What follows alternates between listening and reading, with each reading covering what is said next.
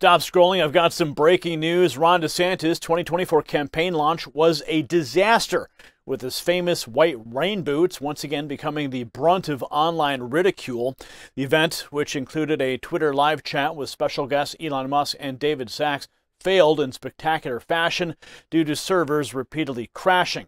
Despite the chaos, DeSantis' team reported that $1 million was raised in an hour. However, the internet's relentless ridicule ensured that the Florida governor's launch will be remembered for all the wrong reasons. Dive deeper into the story by tapping the link in our bio.